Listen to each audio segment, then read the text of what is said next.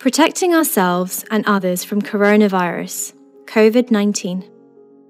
This is a BAPS Charities special health awareness announcement to alert our audience about the recent coronavirus disease known as COVID-19, which causes respiratory illness and spreads from person to person. In this presentation, we will learn about 4 main topics: steps for prevention, identifying symptoms, what to do if you have symptoms, and caring for the ill.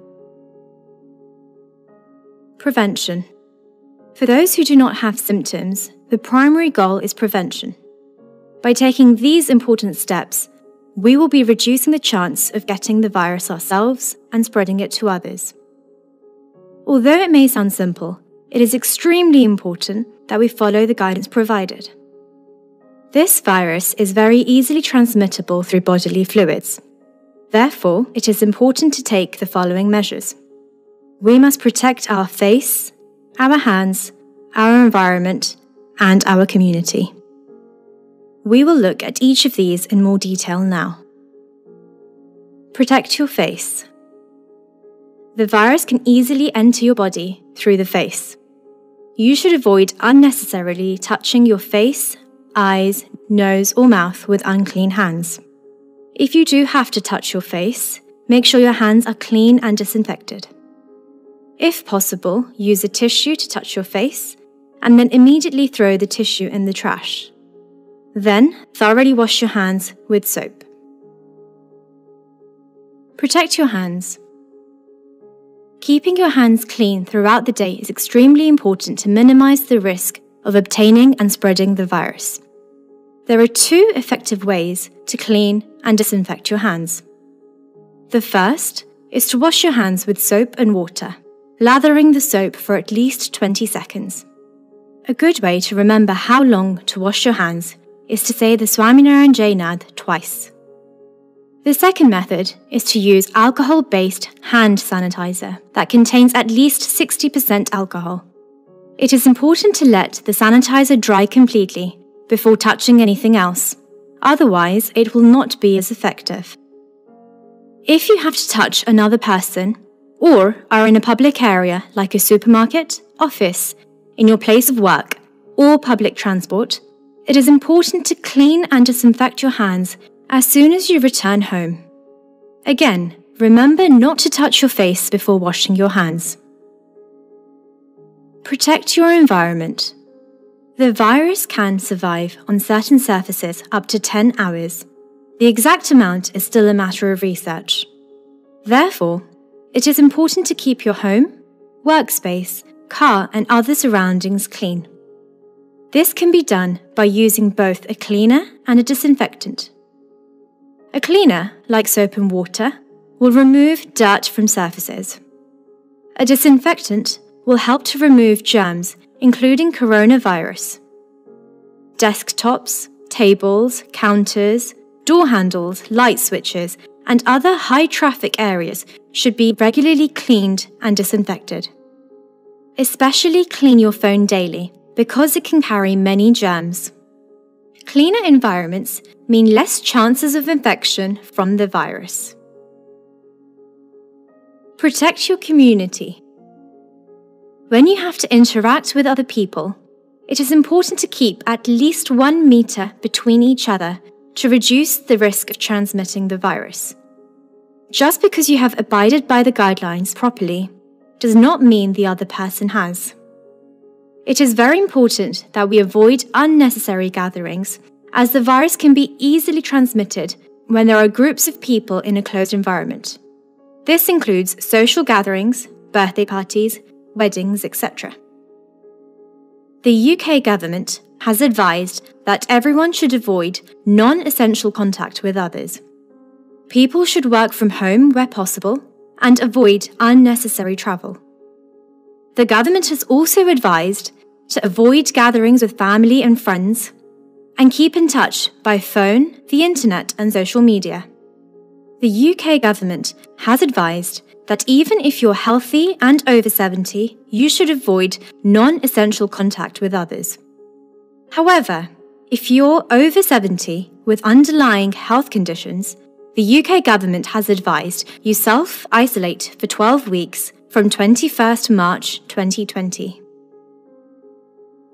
Women who are pregnant and those who are under 70 but have underlying health issues have also been advised by the UK government to avoid non-essential contact with others and take extra care. Identifying symptoms. Being infected with the coronavirus can result in symptoms that resemble a cold or a flu. It is important to recognize these symptoms and know when to seek medical attention. Basic symptoms include a temperature of 37.8 degrees Celsius or higher, a persistent new cough, shortness of breath, and body aches and pains. Be mindful of concerning symptoms that indicate that the disease may be worsening. These include a persistent or worsening temperature or any difficulty in breathing. What if I have symptoms? If you have any of the basic or concerning symptoms, there are certain steps that should be taken to protect yourself and your family. First and foremost, it is important that you do not panic.